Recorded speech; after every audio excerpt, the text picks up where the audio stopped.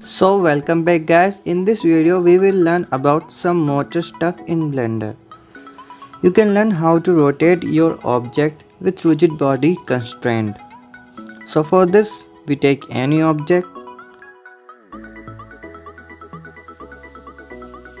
Now let's take the arrows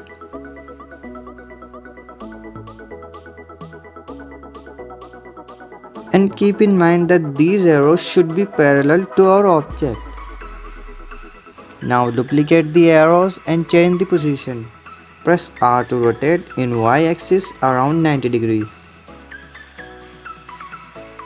Now select the object and click on rigid body and change the shape to mesh. Now let's select the above arrows. Now change the fixed to motor.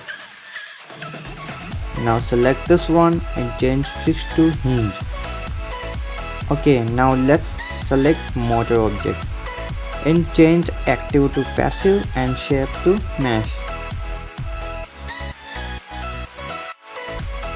Now select the hinge arrow and in the first one select your object and the second one your hinge object, motor.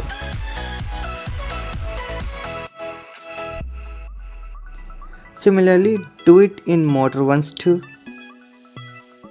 Okay, now click on angular and play the animation.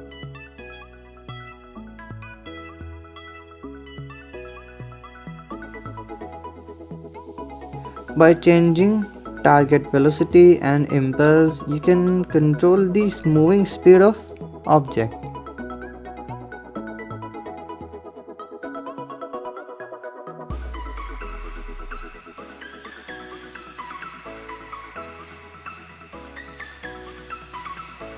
So hope you learned something new in this video.